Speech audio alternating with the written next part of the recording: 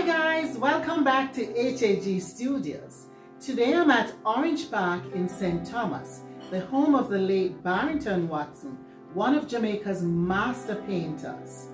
We're going to tour the home, which is filled with antiques and art, just a beautiful place for you to see. We're also going to look at the grounds, so come with me.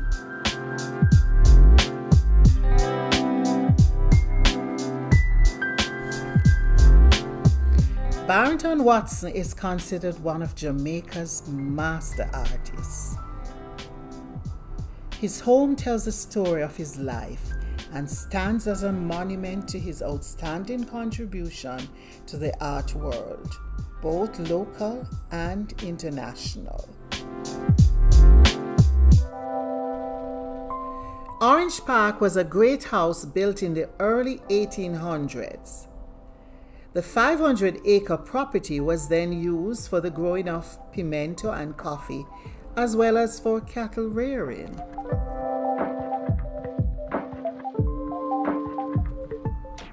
Watson passed in 2016, and his widow, Doreen Watson, has the task of maintaining and protecting this legacy.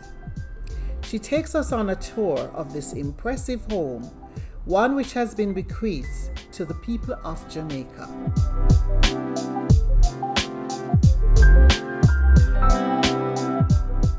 But by the time Barrington found this place in 1968, it was 13.5 acres.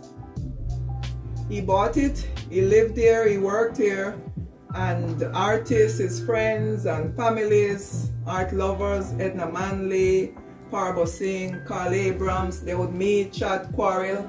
So much so one day, him and Parbo Singh had a quarrel about politics. And he said, man, you chat so much, go and paint it. And he painted a painting that have the different heads of the ministers. Like, I think they said Winston Hill was the pig. And then all of them were in animal form and they were eating from the trough? Cutting from another animal on the table. Orange Park has this effect on persons. When you come, you don't want to leave. No matter how you call and say, I'm just going to stop in for half an hour or just to say hi and think. Evening come or night come or tomorrow before you say, no, I really have to go.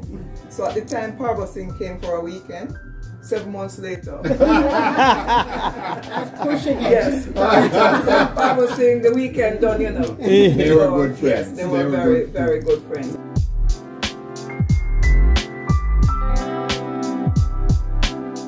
So in 1991, for Barrington's 60th birthday, he decided that he want Jamaica, he want people to enjoy this place. He didn't want it just be close friends and relatives to come. So he donated this property to the country in trust. And at the time, P.J. Patterson, the Prime Minister, he accepted the gift. And by 1994, it was now a national heritage site.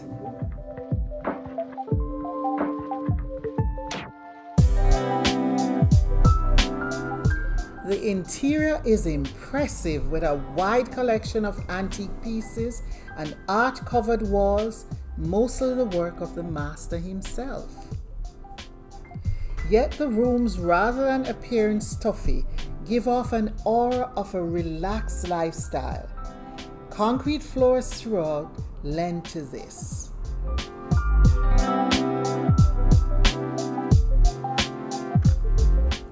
His paintings are vibrant and stimulating, pulling you in. A large portrait of Bob Marley.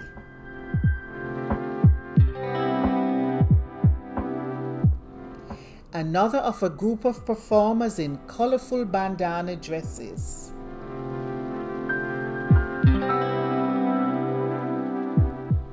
A self-portrait and a portrait of his father.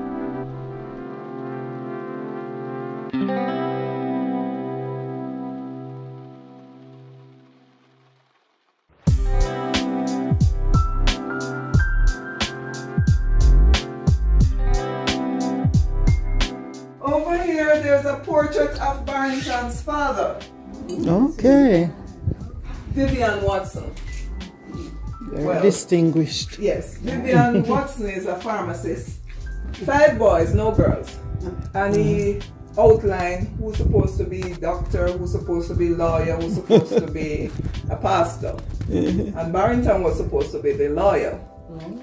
And he saved his money and went off to go to art school in England. So he studied at the Royal College of Art in London.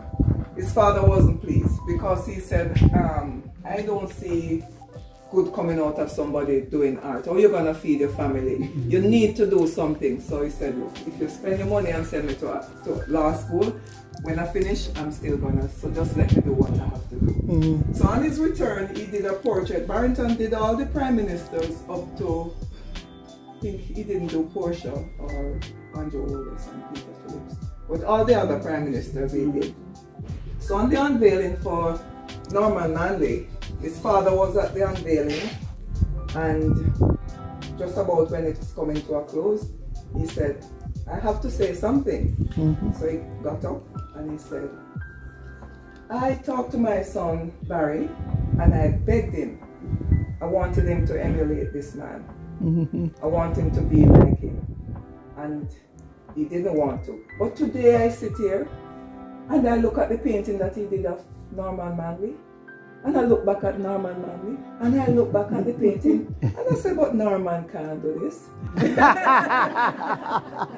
So he said, you know, you should allow your children to do what they want to do. And then Barrington said from that, he was crying, and he said to himself, you know, do what you have to do it well, and you make time to do what you want to do.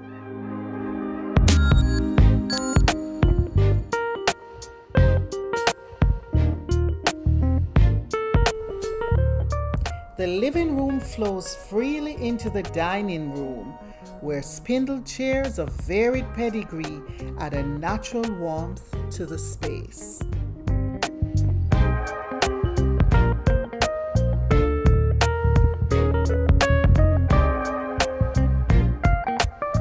A large collection of blue and white china sits comfortably on a hutch in rich wood tones, complementing the dinnerware on one of 2 dining tables.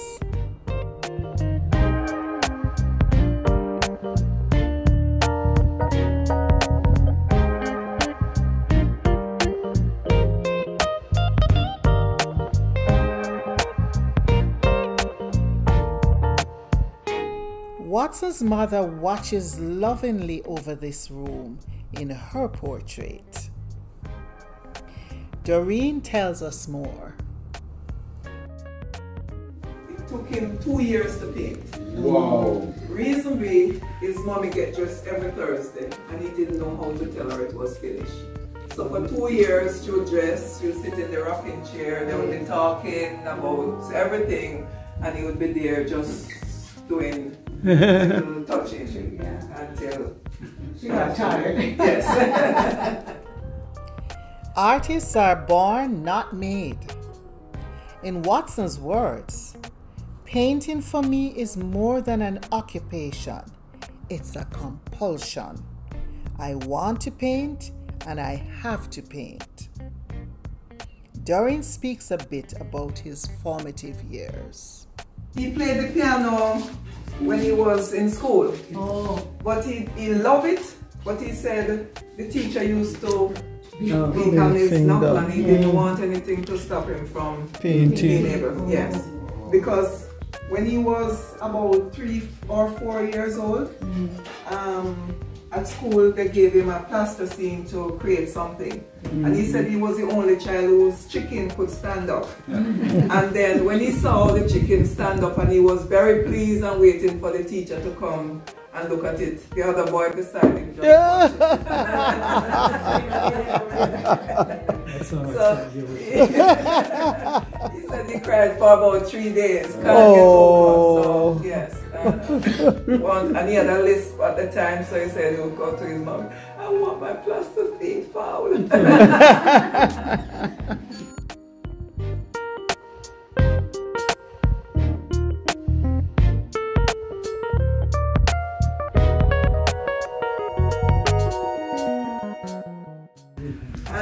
there is a painting called The Blessed Dead. That's his other favorite piece. So The Blessed Dead, he had a dream. So it's a French impressionist where you have Monet, Degas, Manet, Renoir, and Cezanne. Saying to him that, you know, carry on, you're doing okay. And from that he did a book called Shades of Grey in 1998 with 12 short stories. This tour is of a museum with a laid-back feel.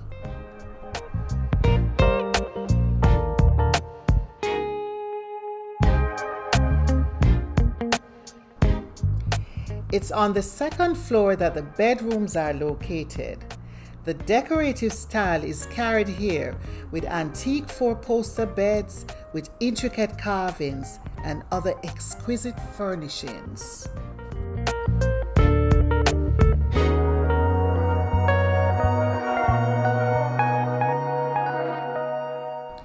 The attic carries a spacious bedroom with twin beds and book-filled bookcases and beautiful accessories.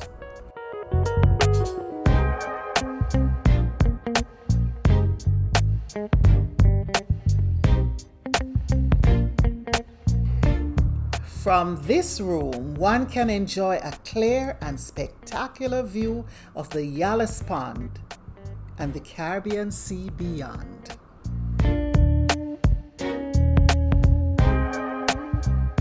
Watson was well known for his paintings of nudes, and he particularly enjoyed painting women. "It's a subtlety," he said. "The curvilinear movements are difficult, not just in the figure, but in their heads as well." Several of his famous nudes hang on the stairwell walls as well as in the bedrooms.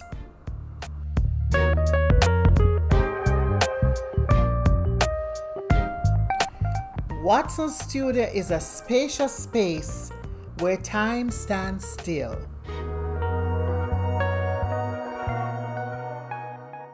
His brushes, paints, tools, and unfinished pieces remain as if awaiting his return. It's a place which leaves you in awe.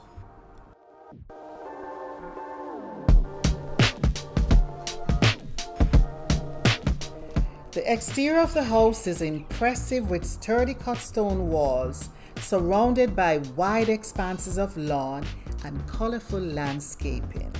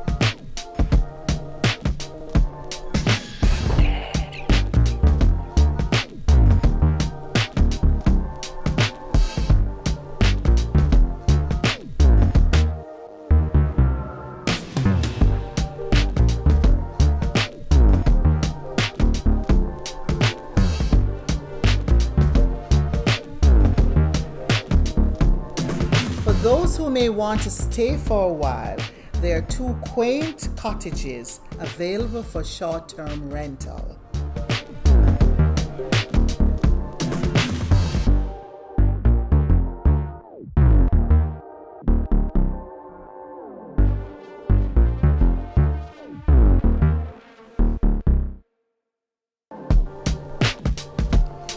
Barrington Watson had always wanted to remain at Orange Park.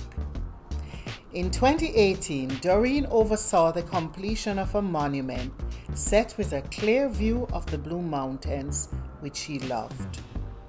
Designed by architect Herbert Bradford, an obelisk holding Watson's ashes takes center stage.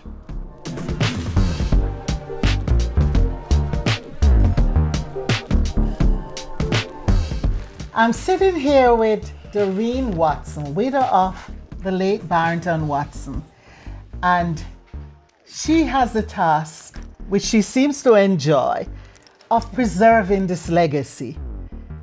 What is it like, Doreen, to be given that task of preserving this legacy? It's a pleasure that I enjoy living in this space.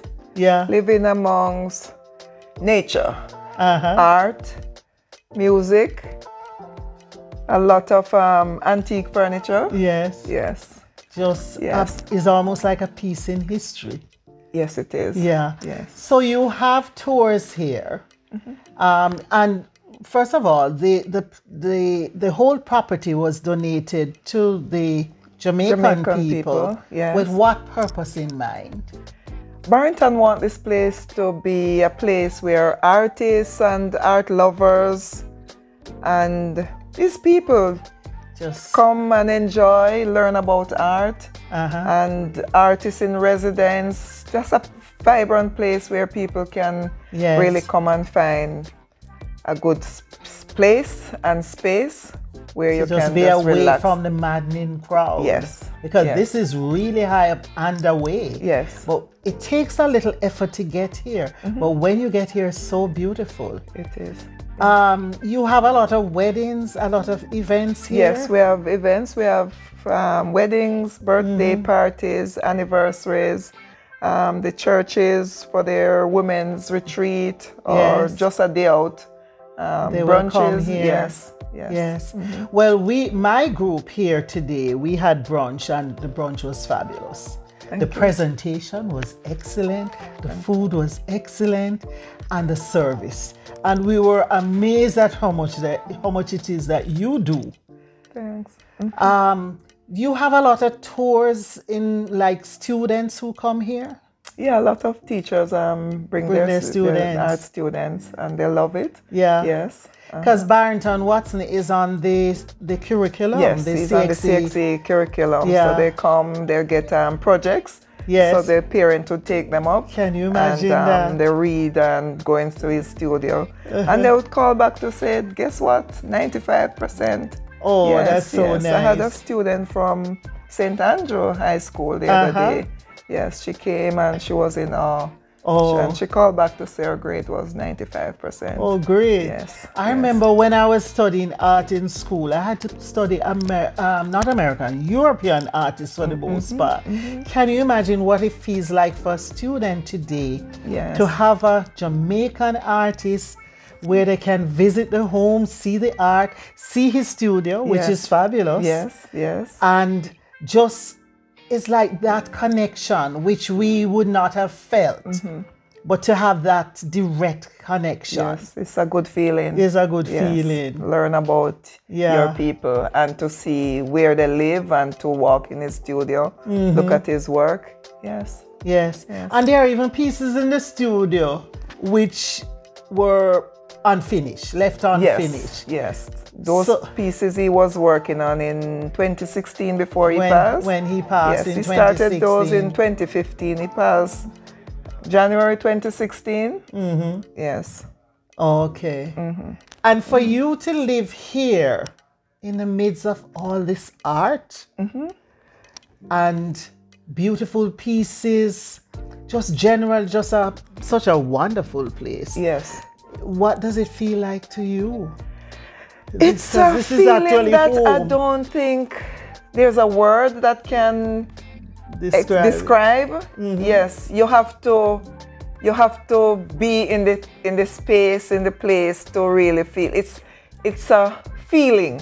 Yes. Yes, yes. And only by living in this space and feeling the feel, then you can know. You can know. Yeah, you have to feel it to know it. To know it, yes. Yeah. Yes. Well, thank you. As Barrington said, there's a quote that he said, to reach out to art, one must be able to feel. Yes. Yes. Yes. So I think that's what I'm experiencing every day. And it's not the same. Every day it's different. Yes.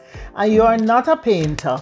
No. But I see you're artist when it comes to the presentation of the food. Yes. And just how you carry on when you have a tour, for example.